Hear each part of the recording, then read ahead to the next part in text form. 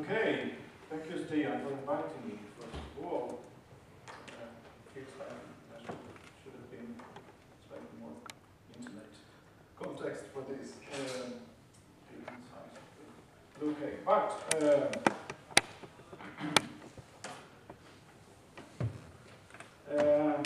regarding the topic which I will address, I found that slides are often a distraction, so I will do this in a medieval way, sticking to a literal manuscript.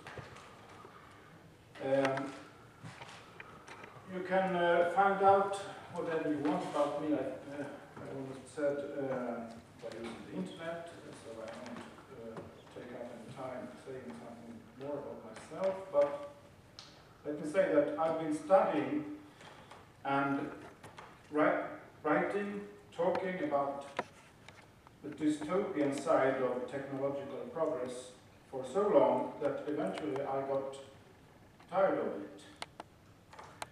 So I began researching what might be called the thought forms involved in utopian, dystopian, or positive, negative debates regarding especially the impact of digital technologies. The objective developments in this area are clear enough and often not very reassuring, to say the least, which former speakers here have elaborated on quite effectively. But they are at least, the objective developments are at least spoken about and debated. The subjective, really personal side of it all, however, seems to me to have been less clearly articulated, or even brought to the fore forcefully enough. So, what might happen if we, in this largely technical context, really put ourselves as human beings to the forefront?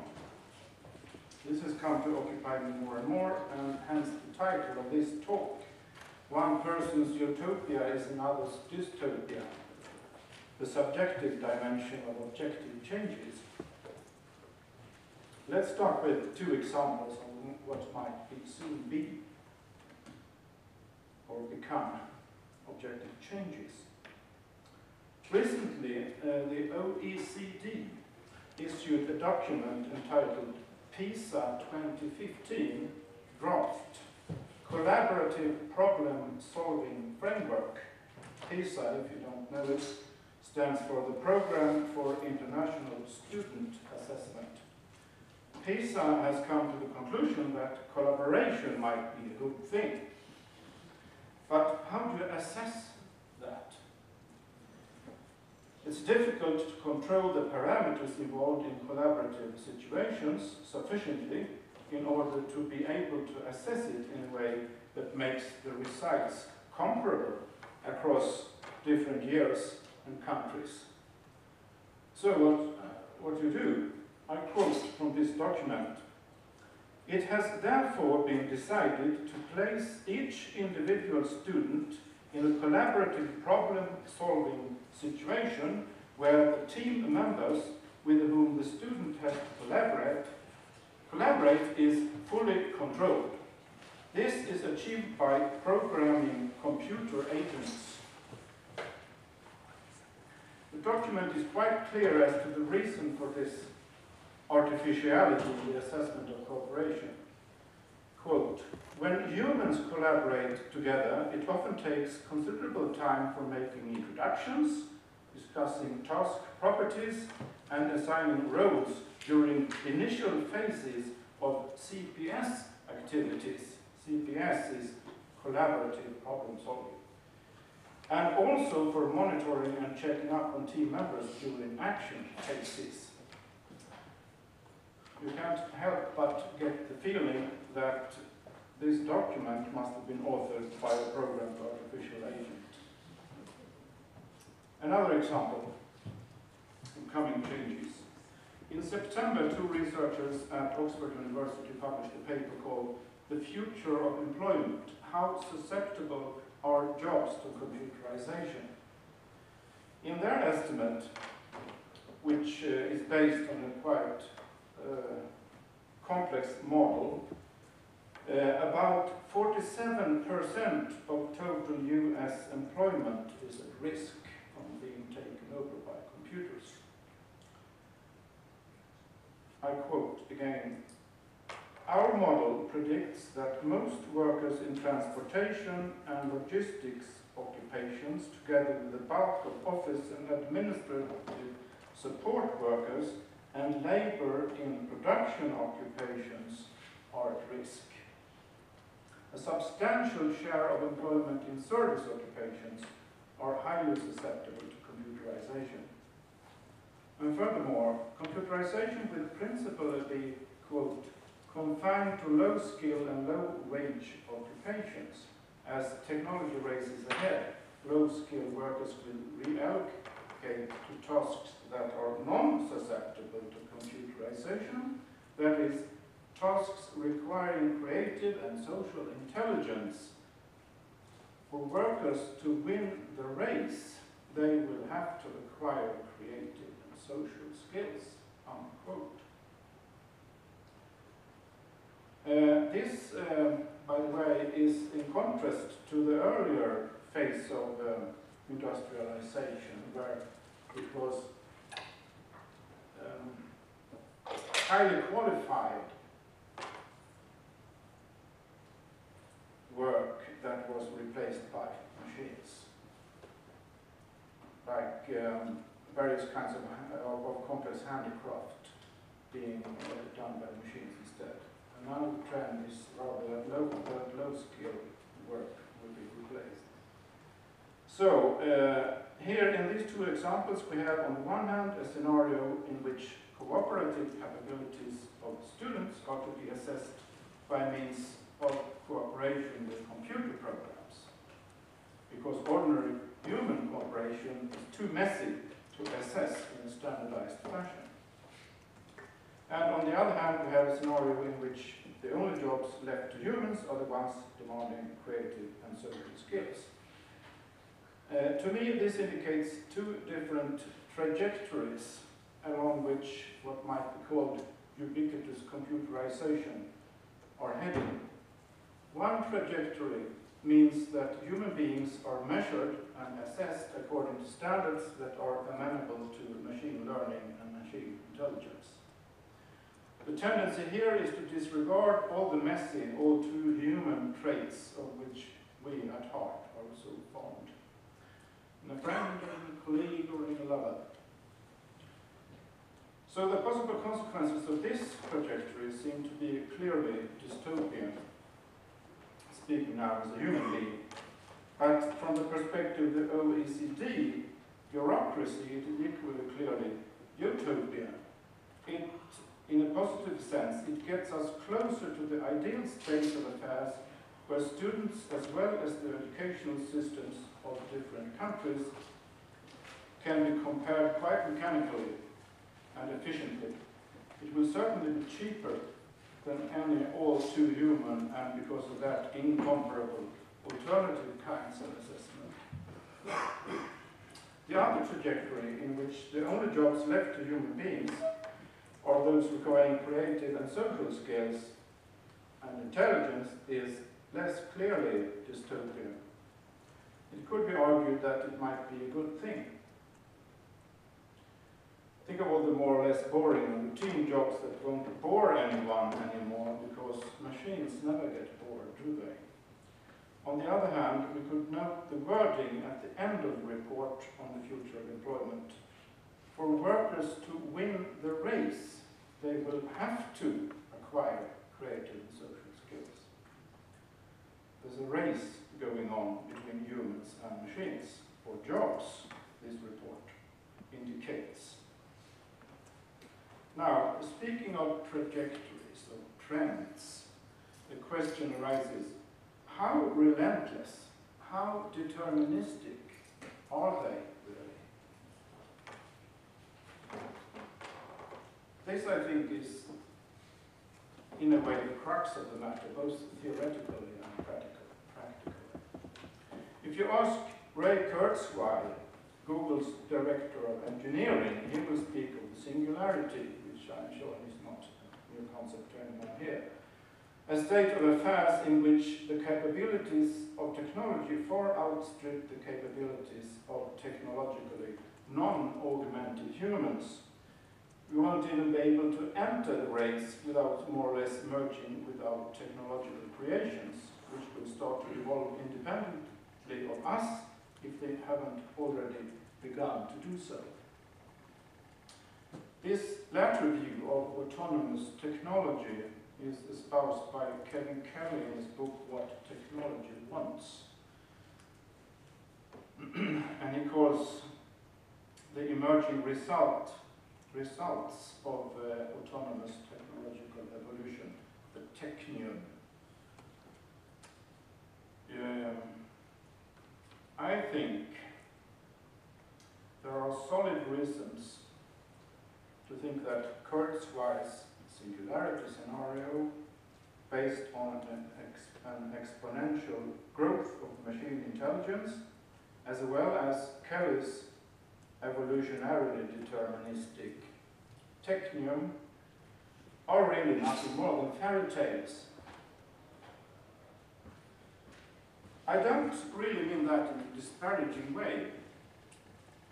The singularity and the technium are mythological conceptions,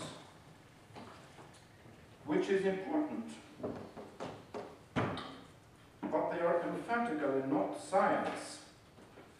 The singularity in particular is now almost becoming a household word among educated parts of the public. It catches on because it ties in so well with the kind of science fiction futures that have been promised for well over 100 years by now. And now, at last, science and technology seem to be catching up with fiction. One of the clear signs that the singularity is a myth is that it's very inspiring. And that's what real myths are for. And the thing with inspiration is that it can be exhilarating as well as terrifying. And sometimes it's the terror that exhilarates. And these mythologically induced emotions, exhilaration and terror, constitute the life breath of both utopias and dystopias, which is to say that they're not very intellectual, or even, I fear, very intelligent. Intelligence now is a very tricky concept, and I think it means rather different things for human beings and for machines.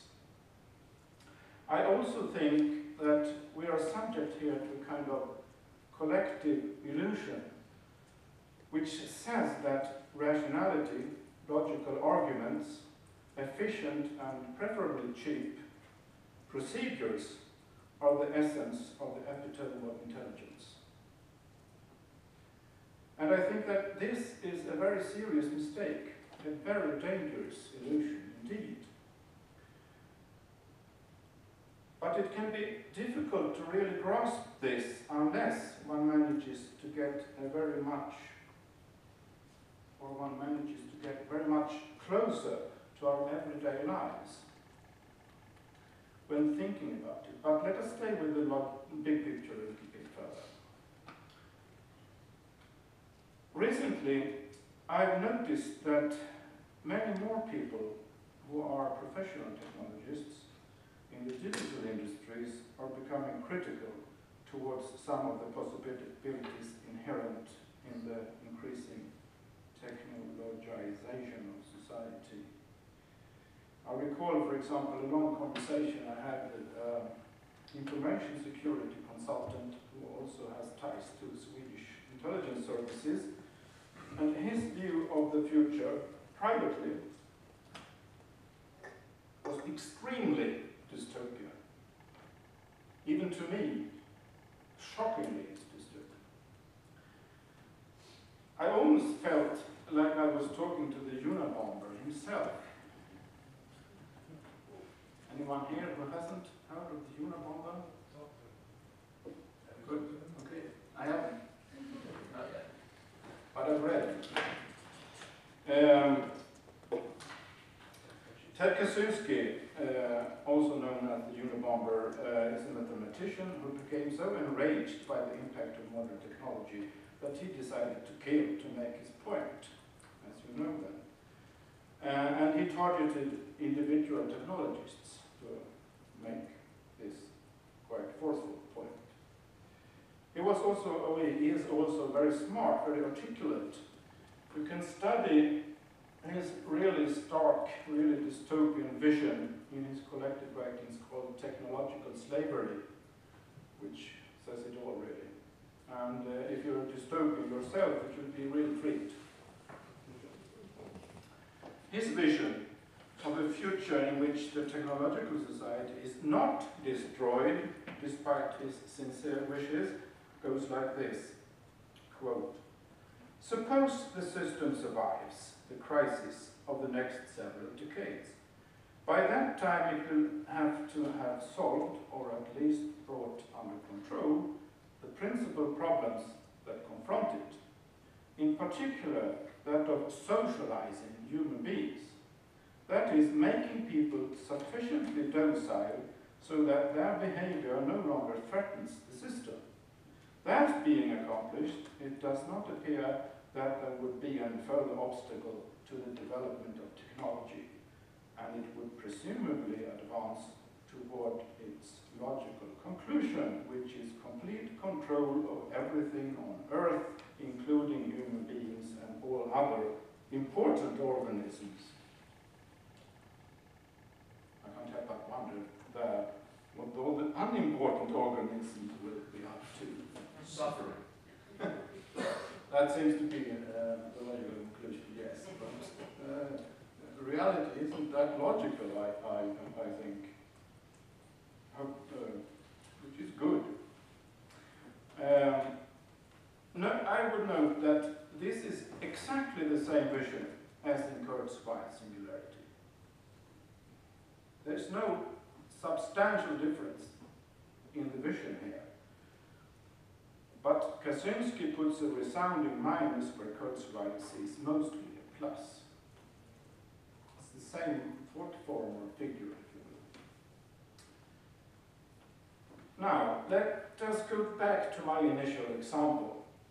Remember OECD's collaborative problem-solving framework, where one wants to simulate a collaborative context involving only one human being, the other agents being programs. Here, a thoroughly human context, ordinarily, is invaded by technology for only one reason. It makes something qualitative and messy, measurable. It's a difficult word to pronounce for a Swede. Never mind that the overall context becomes so different, it's really unclear what is measured. So this is an example of what I would like to call measurement mania. My other initial example concerned the replacement of humans by machines in the job market. Here too there is a kind of mania at work. There are many jobs which I for one think both can and should be done by machines. But where does this vision, no, this real trend actually, of wholesale replacement based on procedural efficiency and relative cost more than anything else, where does it come from? I think both the measurement mania and the cost and efficiency mania come from the collective illusion I mentioned earlier, that rationality, logical arguments, efficient procedures are the essence, the epitome of intelligence and civilization. Unfortunately, this is an illusion that by now is thoroughly manifested in all kinds of structures, institutions, routines. So it won't go away just because some people start to wake up and see it for what it is. But that does not mean that its influence is inevitable and deterministic. It only means that it is strong. And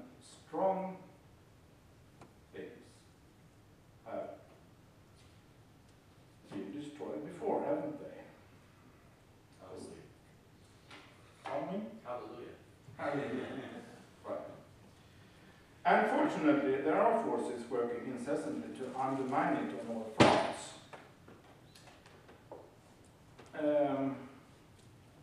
Yesterday, as part of my job as a consultant on various matters, I talked with some junior high school teachers about the impact of the new mandatory curriculum for all Swedish elementary schools. It's called in Swedish Lgr 11, läroplan för grundskolan.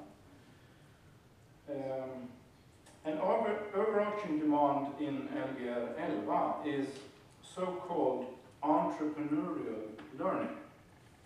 And this is a concept that has been spreading like wildfire through educational institutions in all developed countries in the last years. And initially, I myself was quite skeptical about the concept and about, because I know what happens to entrepreneurs in real life, more often than not. I think some earlier speaker here referred to that quite well. But never mind the word. There's a real substance to it when it is put to the forefront of the mandatory curriculum for elementary schools. Because what it stresses as demands on teachers, on schools, is that they must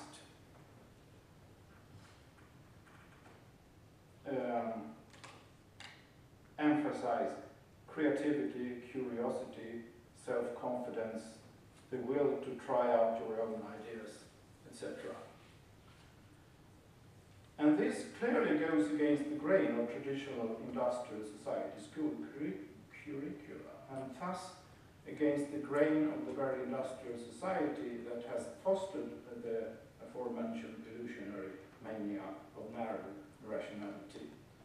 And I found it quite inspiring to hear those teachers speak of the sometimes amazing changes pupils went through when they suddenly realized that their own interests, their own experiences, their own ideas mattered to the teacher.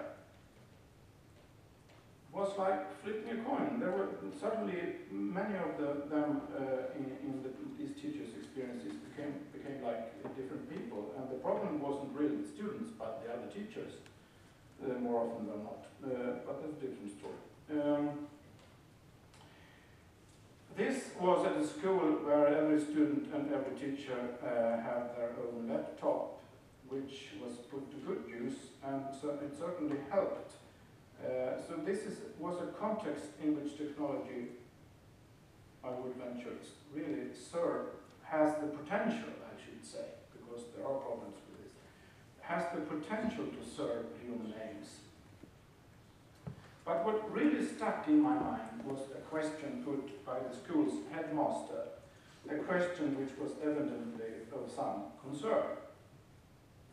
She said, "But how do we measure the progress we have noticed with entrepreneurial learning?"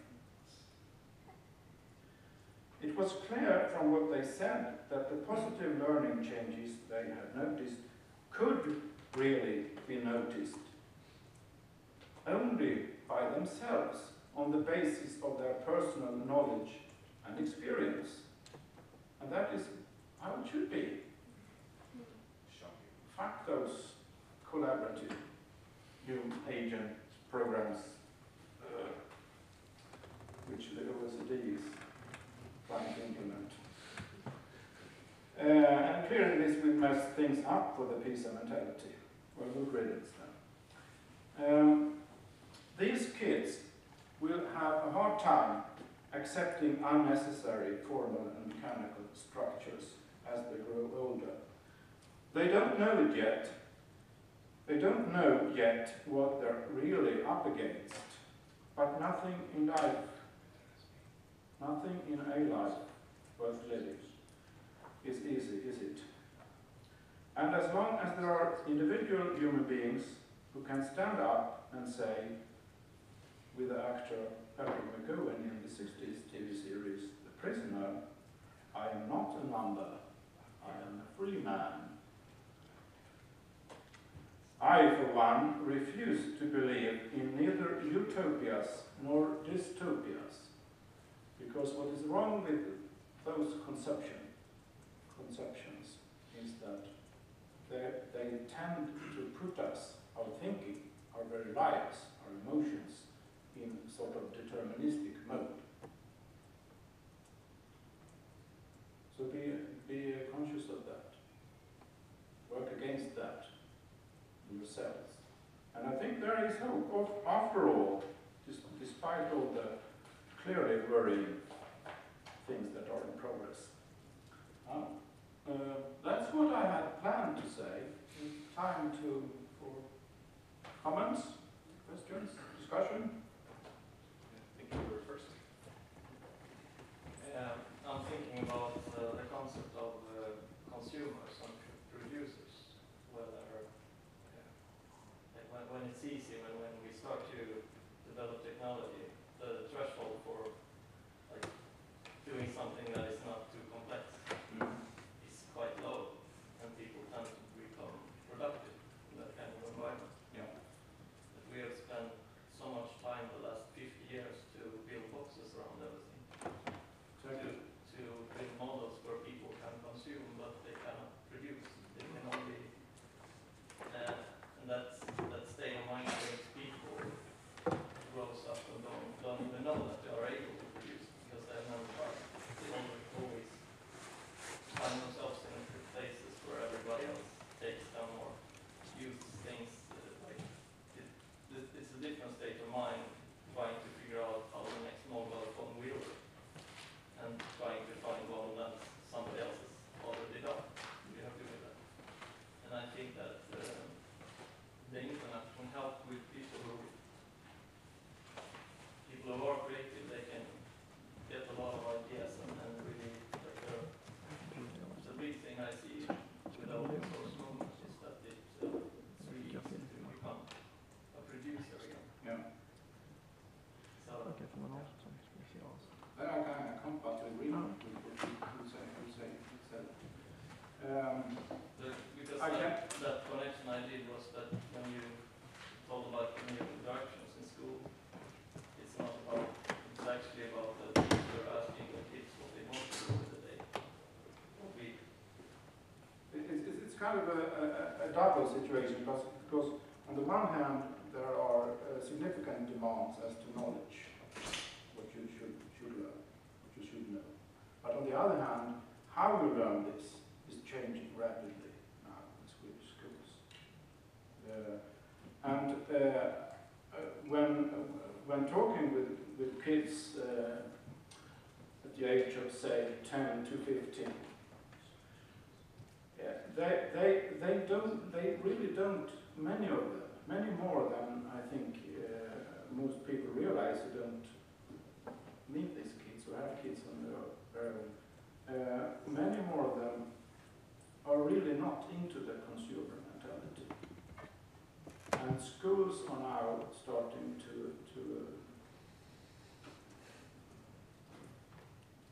reinforce that. So this is kind of a sort of messy, hopeful development. But of course, like any it can be obstructed in various more or less subtle ways. This too. There's no panacea. There's no positive determinism here either. But more and more young people are thinking more for themselves, taking a stand more clearly for themselves as persons than when I was a kid at school. Very, very big difference. Yes. I think. Okay. So I want to go back to Ted and Ray Kurzweil. Yeah. Kaczynski. There's two views of how technology will affect our lives in the end. I think, and also going back to what Kelly says, that what technology wants. I think it's not what technology wants. It's how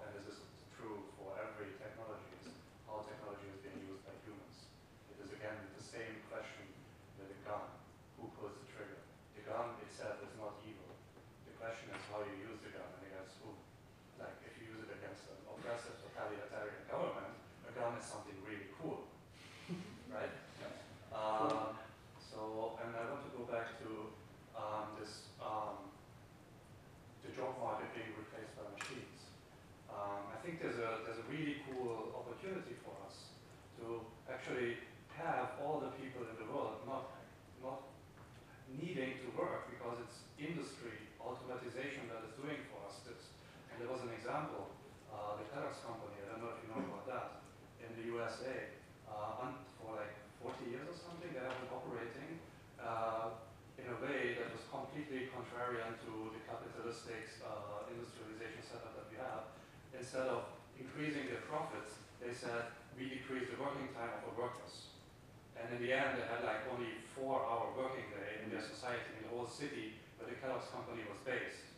And in this city, there was no need for public services, for policy, for anything like that, because the people themselves had the time to take care of their city. And it was a beautiful city without any kind of centralized government or whatever, because the people themselves had the time to, because the time was bought for them from industrialization. And this has been put back into society as a gross benefit. And this has been lasting for like 40 years, but pressure from outside was so great that I think in '86 or something, this model that was working for 40 years has been reverted, and they now do the same capitalistic shit as everyone else. Too bad.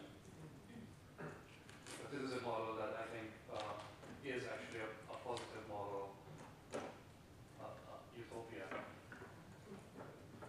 But it existed already. What your example with the gun says is that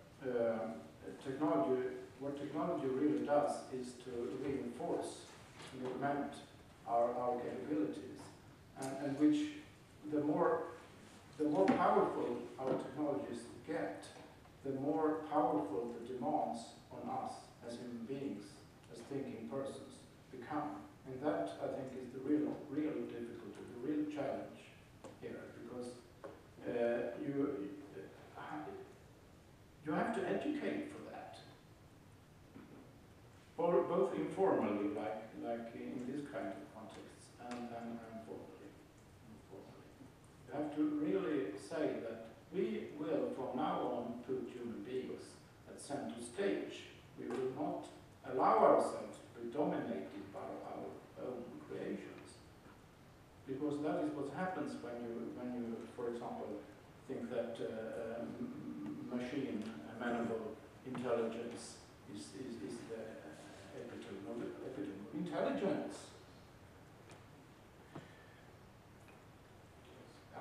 Yes, my question was about to return to the school and to the classroom. Yeah. And I'm involved in a project, Arctic Children in Net. And in some of our associated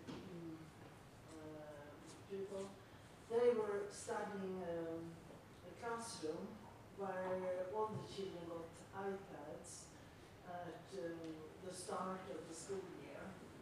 And what happened in this kind of consumption creativity thing was that they had great fun with all the free apps. And then, of course, with the consumption concept, they had to pay. And it was no money in the school for paying. And then my suggestion was, why don't they try some of those kids programming thing like Scratch or Sugar on a Stick. But apparently you can't use any of those things on those tablets. So what about the creativity in the classroom? So in a way you are locked in this consumption. That's one reason why I'm not myself a great fan of iPads.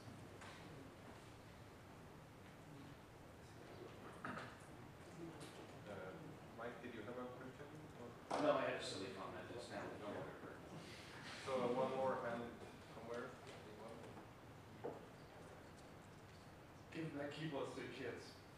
Well, I'll say what I was going to say. Yeah. What you were saying about how as our technology advances, the demands on us become greater reminds me in kind of a twisted way of what I see these days as the absolute futility of street protests and mass public demonstrations versus 50 or 100 years ago,